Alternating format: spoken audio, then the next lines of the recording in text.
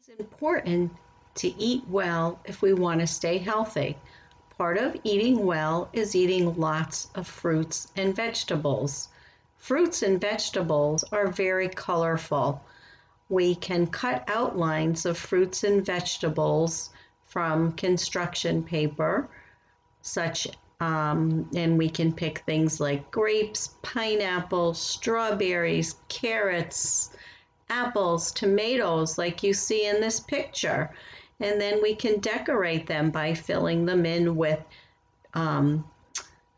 dabbers or paint or finger paint, or we can rip strips of colorful tissue paper and glue them in. Whatever you have, use your imagination and have fun making some very interesting fruit and vegetable artwork. And you can be sure when you're doing it to talk about all the different colors, such as grapes are purple, tomatoes are red, pineapples are yellow, carrots are orange, and use your hands.